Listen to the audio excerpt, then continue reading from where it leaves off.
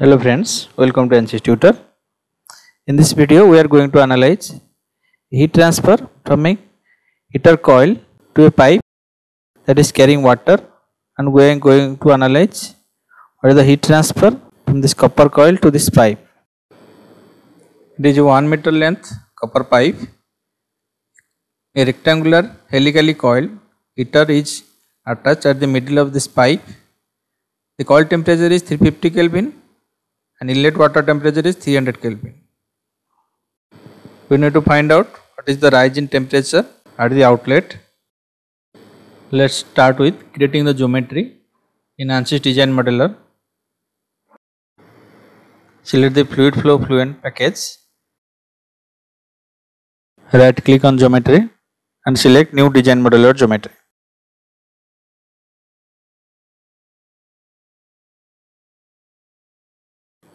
Change the unit to millimeter. Select the XY plane. Click on the Z axis to make the sketch normal to the screen. Open the sketching toolbox. Select the circle option and draw a circle at the center. Put the dimension. Keep the circle diameter as 50 mm. Now we are going to extrude this circle to make this a cylinder. Extrude up to 1000 mm, that is about 1 meter. The pipe geometry.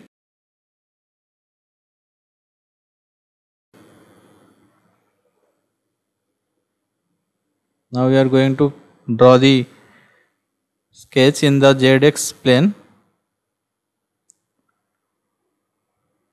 Select the ZX plane. Draw a line at the middle. Put the dimension.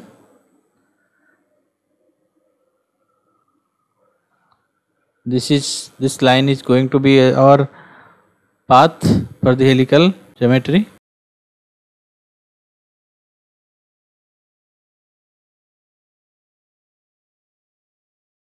So put the length of this line up to 200 mm.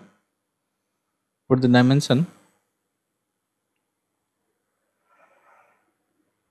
Then click on generate. Now we are going to create another sketch for the helical coil.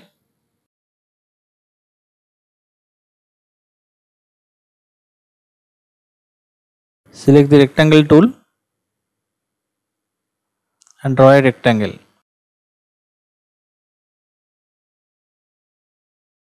Now put the dimensions.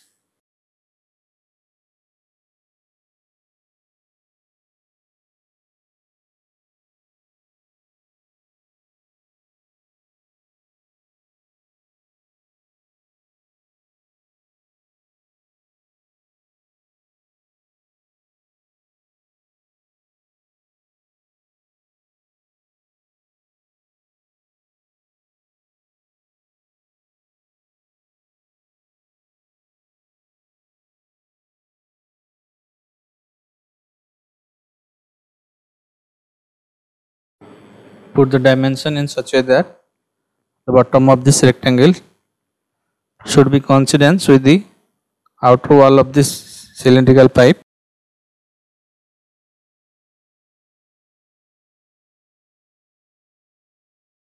Now we are going to sweep this rectangle around this pipe. Select the line as the path. Choose the R position option. Put a number of turns as 5.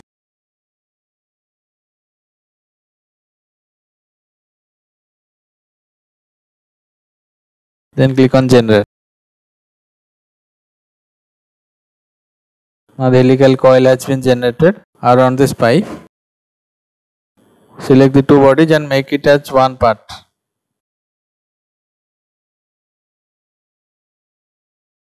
Geometry is now complete. Now proceed for meshing. Open the meshing workbench.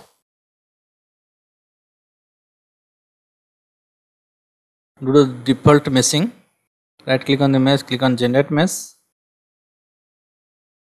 A mesh is generated. Now check the statistics of this generated mesh. If you are using a student version of this software, then make sure the number of elements or nodes should be within 5, 1, 2, 000, within this range. We are now going to further decrease the element size. For this, select the element size and decrease it to 0.003 meter. Now click on generate mesh again. Okay, meshing is complete. Now we are going to work with this meshing. For this, first assign the names to various boundary surfaces of this geometry.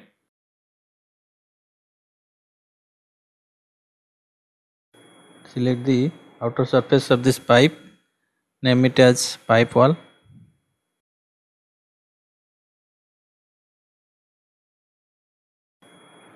Now we are going to name the inlet. Rotate this one, select the inlet face, name it as inlet. Similarly, name the outlet. Select the outlet face, right click and name it as outlet.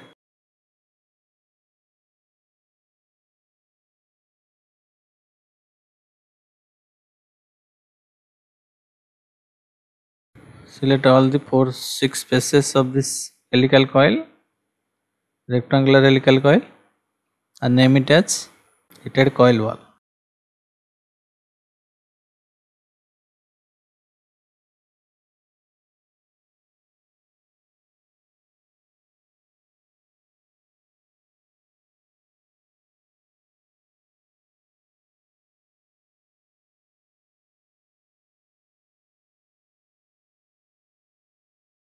Select the volume selection tool, select the fluid domain, name it as fluid domain.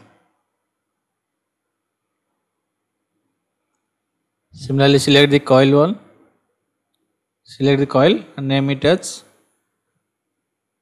solid domain. Now right click on the mesh and click on update. Meshing is complete. Now proceed for solver setup in Fluent. Close the meshing.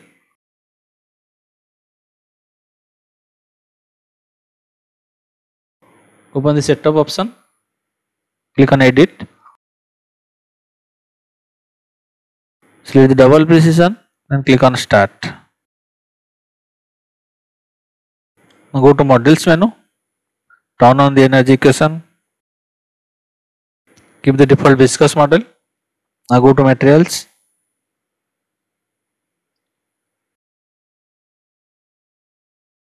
Select Fluent database. We are going to add the water from here. Select water liquid. Click on copy. Then close. Click on change create. Then close. Similarly, we are going to add a solid material, that is copper. Now click on Fluent database. Select the solid option as material type. Choose copper from this menu. Click on copy, then close. Click on change create. Now we are going to assign the materials in the cell zone conditions. Open the fluid domain. Select water liquid as the material. Click on apply, then close. Similarly, select the solid domain. Assign copper as the solid pipe material. Click on apply, then close. Now go to boundary conditions. List the boundary as zone type. Select the inlet. Open the inlet boundary. Put the velocity magnitude as 0.1 meter per second. Click on apply, then close. Now go to outlet. Give the default pressure outlet. Now go to the pipe wall. Assign the adiabatic wall conditions to the pipe wall. So keep the heat flux as 0. Assign the material to copper. Now go to heater coil wall. Click on edit. Put the temperature boundary condition over here. Select the temperature option, thermal condition. and put the temperature as 350 Kelvin. Click on apply, then close.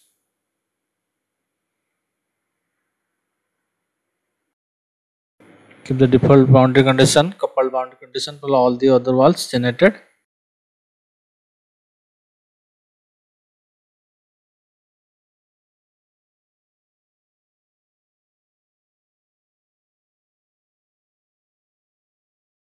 Click on apply, then close.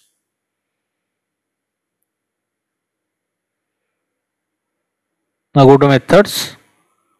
Select the green gas cell based method. Go to monitors, click on residuals and change the residuals up to 10 to the power minus 6 in all these equations. The lesser would be the residuals, the better would be the accuracy.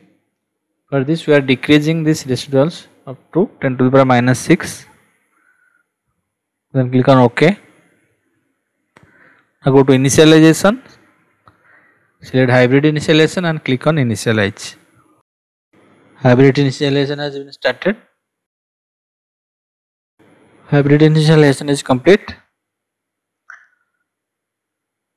And go to now run calculation page. Put the number of iterations.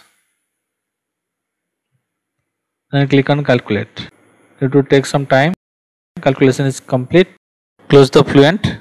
Now we are going to see the results in CFD post processing.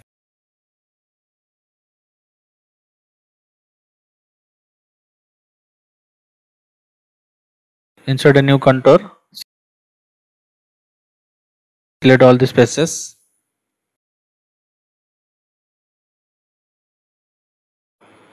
Put the parameter variable as temperature.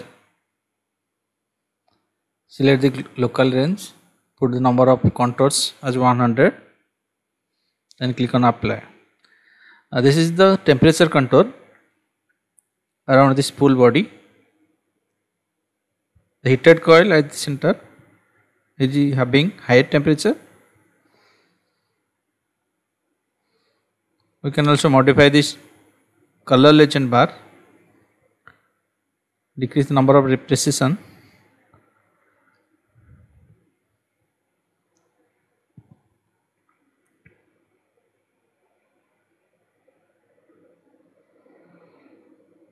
Now we are going to check the fluid domain, temperature around this fluid domain.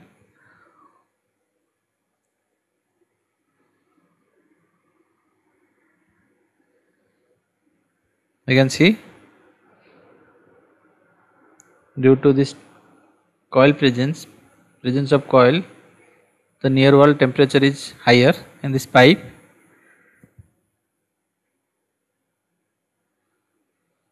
I am going to insert a new plane at this mid of this pipe. Select the YZ plane and keep the X at T0.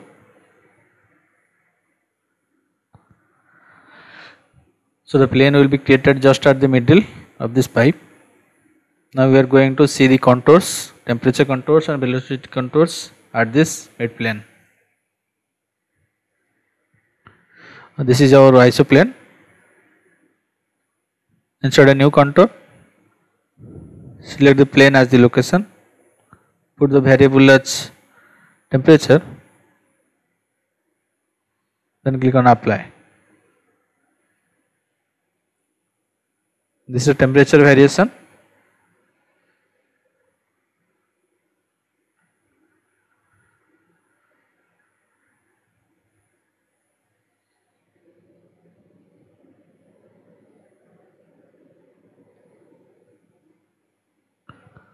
We are going only see what is the variations in the temperature of the coil in this section.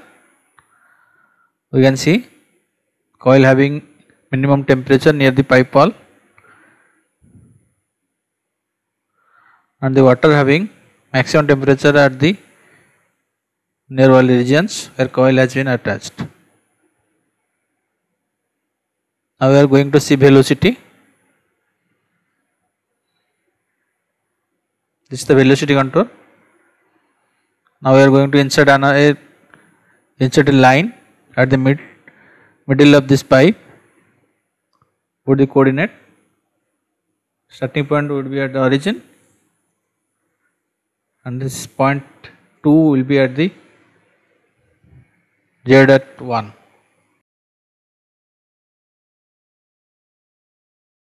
You can see the line which has been created at the middle. Now we are going to insert a chart. Go to data series, select the location as the line 1. In the x axis, select the Z,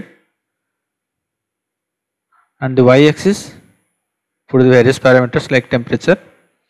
So the temperature variation along the centers of this pipe. You can see the pipe temperature is increasing from the middle because the presence of this coil. There is no significant rise in temperature due to the turbulent flow. You can try with laminar flow and see the difference. Now select the velocity. Check the velocity variation along this center line.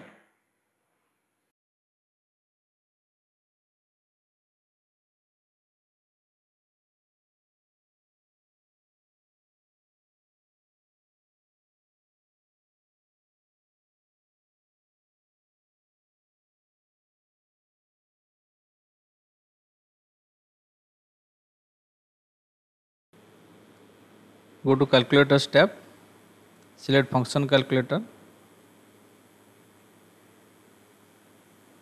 select the function as area average, select the location, check the temperature at the outlet,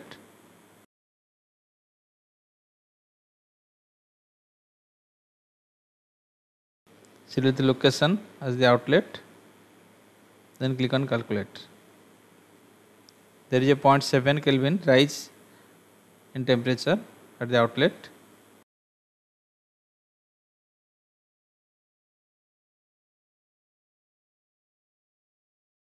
See the pipe wall temperature. With this, let's conclude this demonstration. Hope you have liked this video. If you are new to our channel, then please subscribe.